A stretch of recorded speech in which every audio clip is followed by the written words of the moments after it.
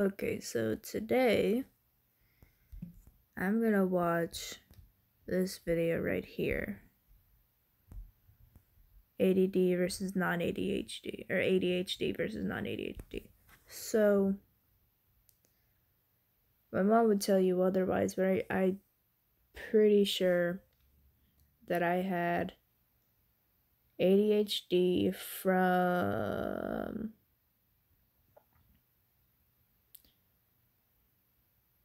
the age of like 5, diagnosed, I guess, from the age of like 5 or 6 or something, up until I was told by my mom at the age of 12. Between that time period, from like 5 to 12, I had ADHD, and then around 12 years old, I was told that I had ADD, which honestly I have seen a difference between now at almost 18 years old. Sorry. Now, from almost 18 years old to back to 12 years old, you can see my ADD fucking kicking in. But between the age of 12 to now, I believe I have ADD. And yeah, let's watch this video, Shelby.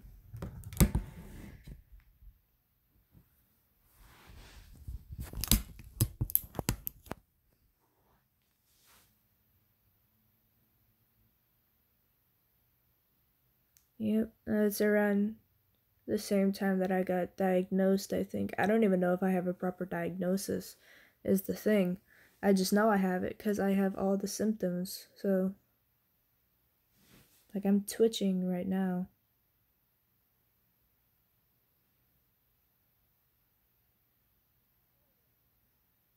Immediately I can know. Little boy does not have it. She has it because she's moving. Yep, that was me in first grade.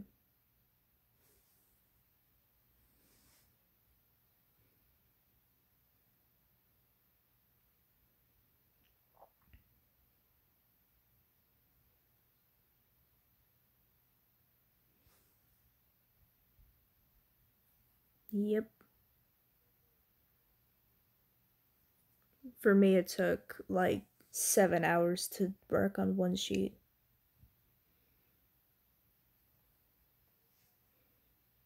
Yep. No matter the subject, no matter how hard, I always have problems. Terrible.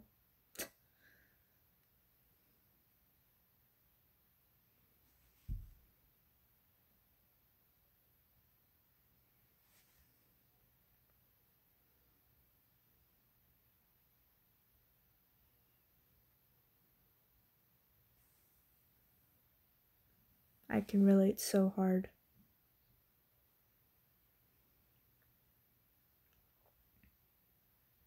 I kinda do now, but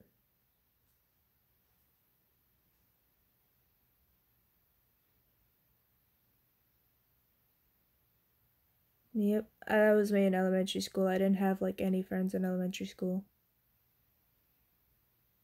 I never got invited to parties. I still don't.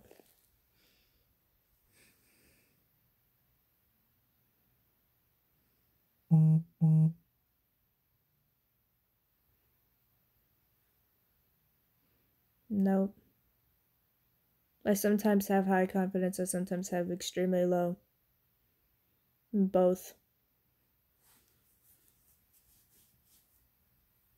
Yep, that's me too.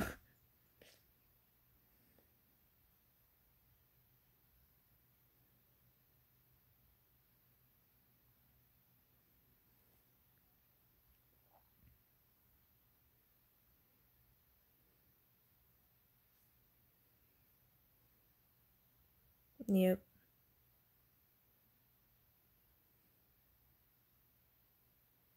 I can't fucking focus for shit. Yep.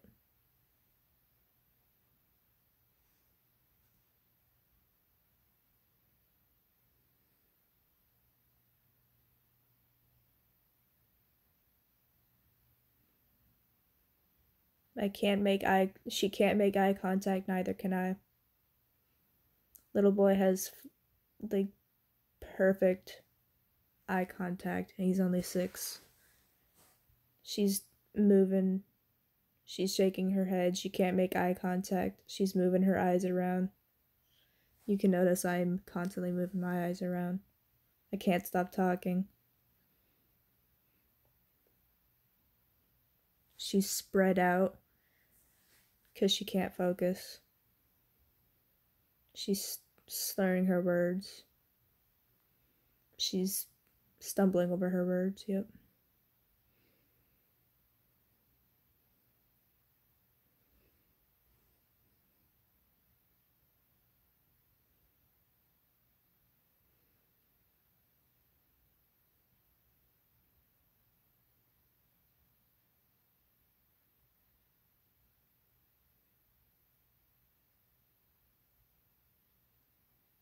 I'm a minority, yay. What the fuck? Yep. I don't know what the fuck ODD is, but, Low self-esteem, yep. Poor social skills, no, not really. Bullied by their peers, not really. Excluded from social gatherings, yeah. Very intelligent, creative, and compassionate.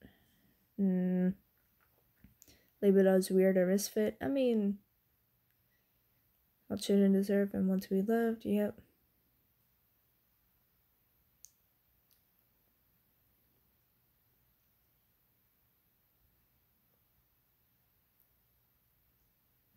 I mean, I wish that would happen to me in elementary school, but now that I'm in high school, I'm the social butterfly. Yo, I can relate to that little girl so hard, it's not even funny. Yeah, it's 3 in the morning, don't judge me. But anyway, 1, she couldn't focus. She's doing what I was doing. She was doing what I'm doing. She can't think of the correct word on time. So your sentences become very chalky, like what I'm doing right now. 2, she's constantly moving. You can tell I have ADD. 2, she's constantly moving. She can't make eye contact. I have such a hard time making contact with the camera. The only person I can truly make eye contact with is really myself in the camera, like on the screen, like what I'm doing right now, or a mirror. And even sometimes then I have trouble doing that. She is moving around like what I'm doing right now. She is never comfortable. 3, she's excluded from social gatherings because she's weird. I can relate to this so hard. I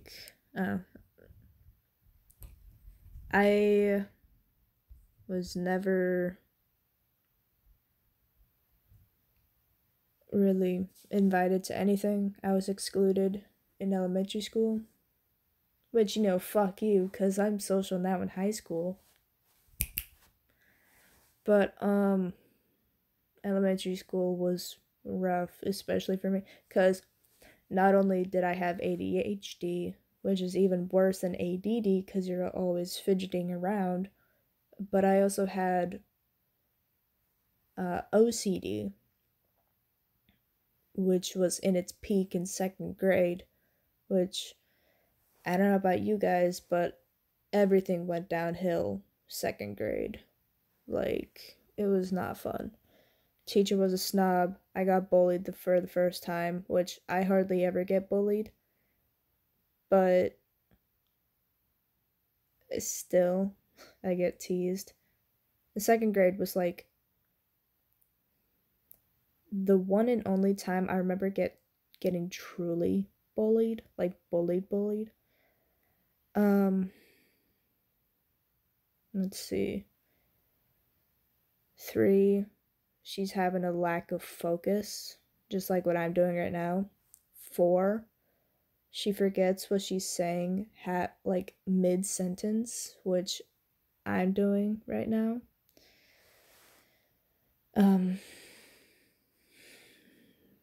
She is constantly moving her head around, going back.